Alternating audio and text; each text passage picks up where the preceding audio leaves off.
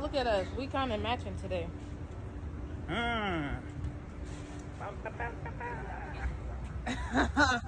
you are recording? I thought Yes. you were taking a...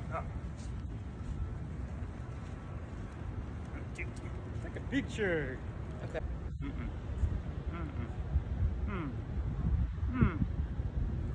Why are you making all that noise? Because I don't see it like...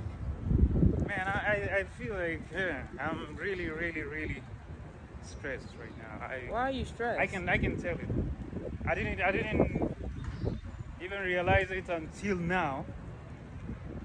After being on your camera, I can tell. How can you tell that you're stressed? Because of my looks, say. What's wrong with your looks? You don't look bad to me. Talking about the gray hairs?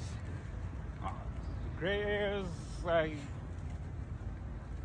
and I never even saw those changes on myself. Wait,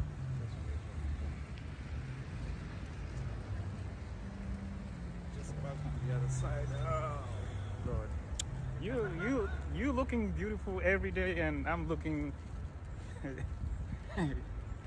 I'm start looking like an old guy. Anyway. All right. I really hope she's genuinely interested in Buddy, because with a caption like that, it looks like she don't like him. She like what he can do for her, or using him to get over the person she really, really likes. Because I think if she really was fucking with Buddy, she wouldn't have posted this. If the guy she actually finds attractive comes along, it's a wrap for Mr. Nice Guy here. It's pretty obvious this dude hasn't been on a date with a girl like her before, and he's trying to be cool, but it's still off. I guess we're gonna see Buddy in the gym soon. He about to be swole. If any woman has a sudden change in their standards, I'm just going to assume it's just a phase or an experiment. When a woman is genuinely into you, she's not going to make everything hard for you. Everything is going to flow easily.